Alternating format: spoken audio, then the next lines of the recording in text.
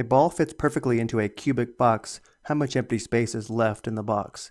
We will actually break this problem down into three parts, where we will first find the volume of the box, then the volume of the ball, and then finally the volume of the empty space in the box. Because we know we have a cubic box, the length, width, and height are all the same. They are all 11 inches. So let's go ahead and label everything 11 inches. And since the volume of a right rectangular prison is equal to length times width times height, the volume of the box, which we'll call V sub box, is equal to 11 inches times 11 inches times 11 inches, which is equal to 11 cubed, which is equal to 1,331. And because the lengths are in inches, the volume is in cubic inches or inches cubed. So let's go ahead and record this below. And now we will determine the volume of the ball, where the volume of a ball or sphere is equal to 4/3 pi r cubed.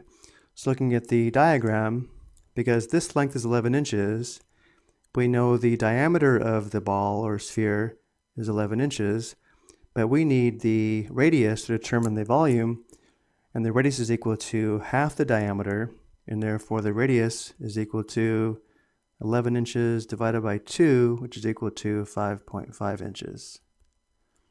So the volume of the ball, V sub ball, is equal to 4/3 pi times r cubed, where r is 5.5 inches. Now let's determine the exact value as well as the approximate value to the nearest hundredth. So going to the calculator, to find the exact value, we first determine the product of 4/3 and the cube of 5.5.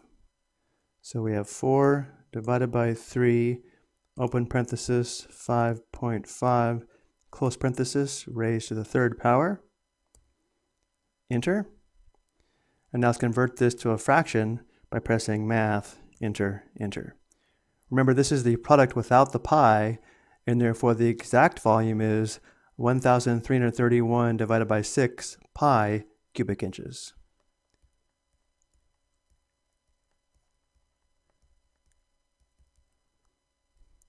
But now let's also get the approximate volume to the nearest hundredth, or 2 decimal places.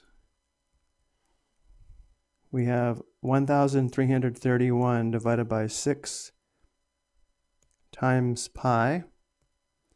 Enter. Notice how there's a 9 in the third decimal place, and therefore we round up.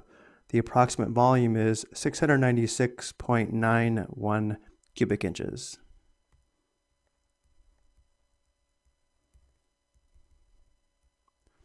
So for number 2, again, the exact volume is 1,331 divided by 6 pi cubic inches, which is approximately 696.91 cubic inches.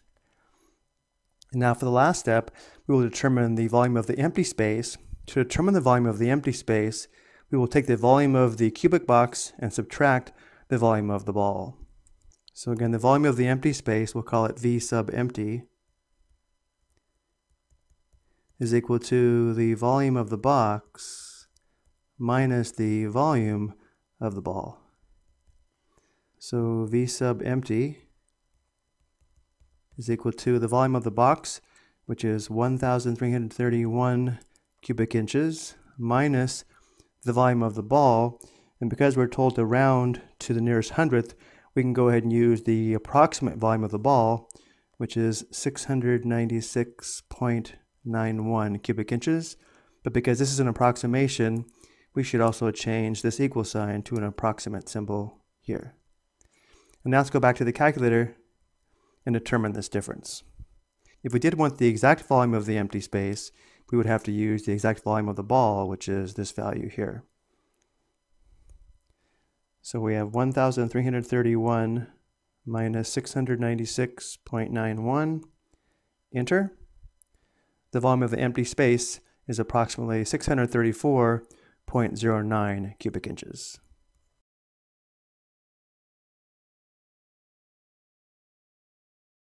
I hope you found this helpful.